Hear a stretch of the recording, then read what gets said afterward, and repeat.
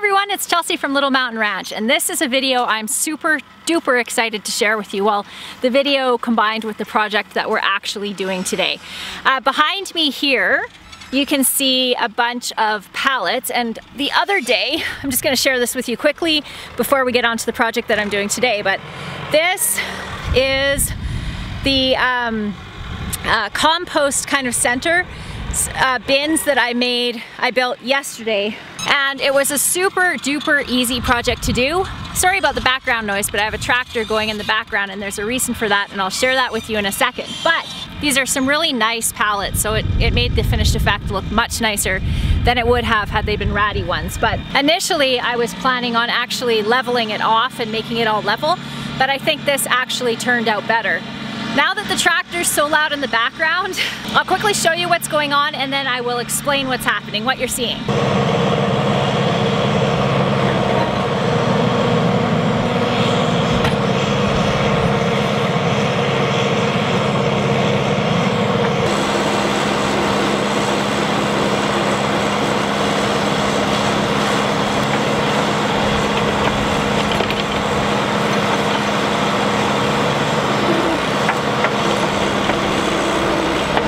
Okay, so what are we doing digging big trenches in the vegetable garden? We are making hugelkultur beds.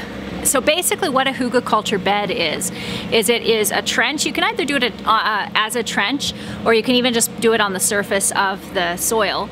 But we are doing it as a trench, and then you fill that trench with logs, and they can be of varying sizes, but the ones that you want on the bottom need to be a pretty good size. And what I've been learning about it as I've been researching is that you want to try to stay away from pine and other hardwoods just because they take a lot longer to decompose. I suppose that depends how long you want the bed to last for. And in my case, I want it to start decomposing pretty much right away. So what we did was to collect aspen from the forest floor and a couple of fir branches, and what we're going to do is lay all the big logs on the bottom, some branches on the top of that, some hay mulch with some manure in it on the top of that to kind of fill in all the gaps, and then we're going to cover it up with topsoil, and then I'm going to plant all of my zucchini and my squash, and well, however many things I can plant in there. I'm also going to try a couple tomato plants and things like that. This is an experiment, but it's an experiment that has a long history of working and being successful. Apparently this idea originated in Germany a very long time ago, and it's a method that's been used for, I think it's thousands of years if my research is correct. So it's a time-tested method of gardening. So what is the purpose of me doing this kind of gardening? It has to do with wanting to have a drought-tolerant garden. That's my #1 focus of doing this kind of gardening. So as much as I'm looking at a permaculture kind of method of gardening, I'm also looking at primarily drought-tolerant gardening.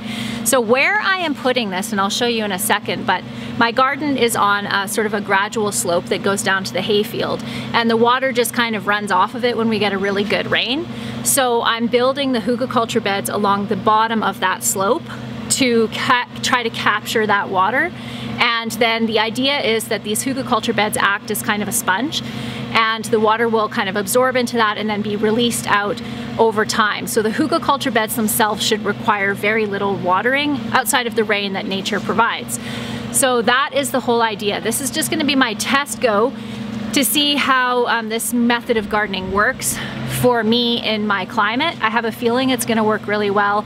And I'm going to also explore some sheet mulch beds, but that will be a separate video. Basically the same kind of idea, but you use cardboard, branches, straw, hay, that kind of thing. Kind of like lasagna gardening, basically the same idea as that. But that'll be something that I'm going to be trying in the next little while. Oh, before I head into the sort of meat and potatoes of this video, I wanted to let you guys know that I've started doing live videos over on Instagram. It's difficult for me to do YouTube live videos because of our internet connection. It uses a ton of data, and we have limited data a month, and with my uploading and everything else, I'm chewing through it pretty quickly. But I found a couple of places on my property that I can use my cell phone to do live videos. So if you want to catch any of those live videos, head over to Instagram, and I'm under Little Mountain Ranch. and then you can check out there. And I think the way that it works over on Instagram is that you can save your video for 24 hours, so you guys would be able to check it out after if you aren't able to catch it when it's actually live. The one that I just did, it was my first kind of test video, and I'm just trying to figure out where exactly I can get good reception on my cell phone so that I can do live videos for you. But it was basically just a little tour of the garden. So you can head over to Instagram and check that out, or my other posts, and I try to post lots of photos up on there about the daily life of what's going on here. So when I'm negligent and I don't post over here on YouTube, you can catch me over there on Instagram.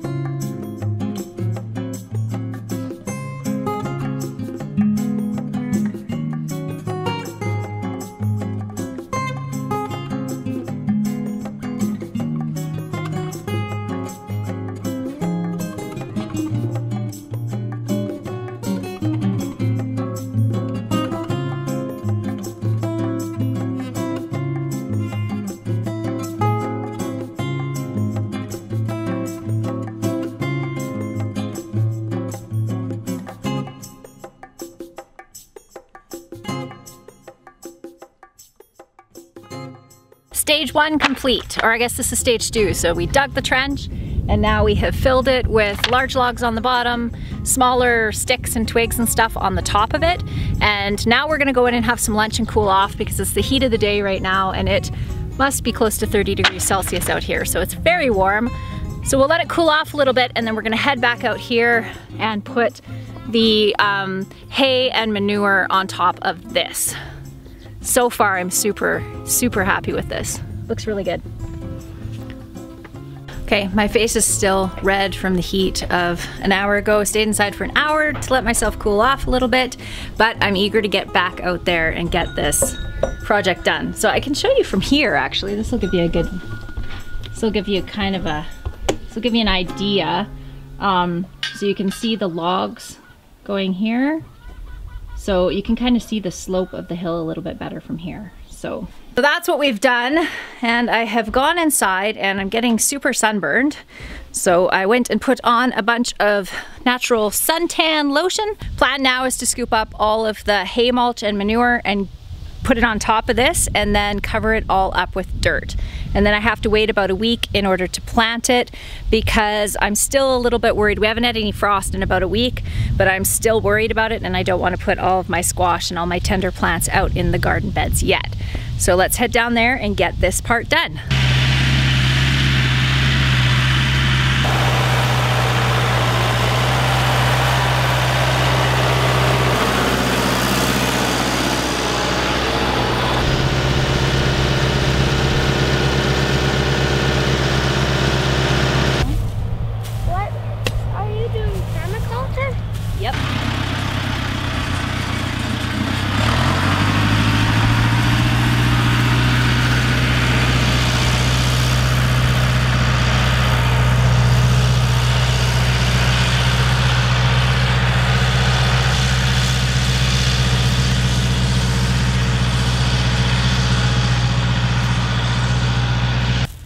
I don't know if you're like this, but for me, when I'm doing something and I just know it's gonna work, it feels like an epiphany. Like, oh my goodness, why did I not do this before? Why didn't I think of this? That's how I feel about this bed. This just makes so much sense to me. Because of the wood, it's long term. It's gonna take a long time to break down. And with this amazing, partly composted manure slash hay that I'm putting in now, and the dirt that I'm gonna put on top, the roots for all the heavy feeders like the squash and the pumpkins and all of that are gonna be able to get right down into this stuff. And as this whole entire pile just keeps breaking down over the years, it's just gonna keep feeding my plants. I can already tell that this is gonna work exactly the way I want it to, kind of like a sponge, absorb up all the water and then release it over time as it starts to dry out. So thank you, sweetie.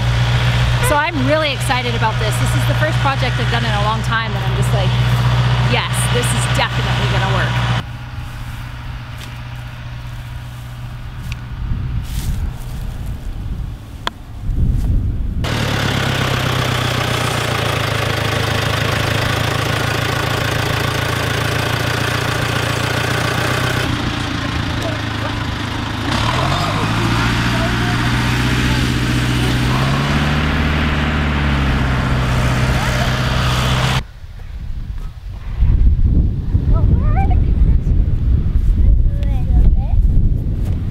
All I can say is thank goodness for machinery, because we just had to shovel this one section on by hand in this heat, and it is crazy hot. So now we're going to try to use the tractor to cover it all up with the topsoil that we took off of it, and then we will be done. I'll just rake it out so it looks pretty, and then we will be done and ready for planting. So this is really exciting, and I really think it's going to work well for kind of capturing the water that's coming off of the slope of this garden here. So yay!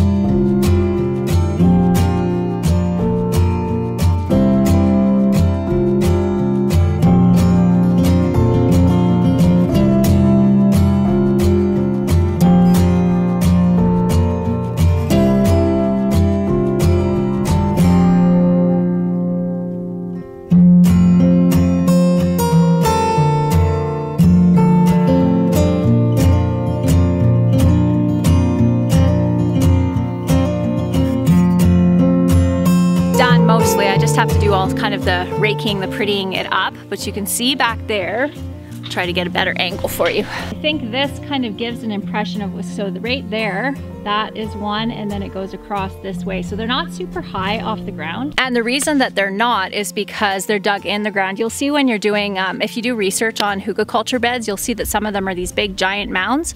And that's because people are building them without digging a trench first. And when you dig a trench first, the ones that are along the bottom side, that's what the ones that I wanted to be quite tall. So they're about 2 feet above the rest of the level of the garden. And that's to hold the water. I'm going to show you because I think it's going to work super well. So let's go over and check it out. Oh, is it? So right here, this will just give you an idea. Hey Matt, can you run down to the edge of where that one, just don't run over the bed, okay? Thank you. So you can see, just to give an idea of the downhill slope here, and then go across this way. Then you'll be able to kind of see how tall that is. So there you go. That gives you an idea of how tall that one bed is. So it's actually a pretty huge bed here. And now I just have to go rock pick it and rake it all pretty. But it is way, way too hot to be doing that now. I hope you guys all have a fantastic couple of days until I see you again. Bye everyone.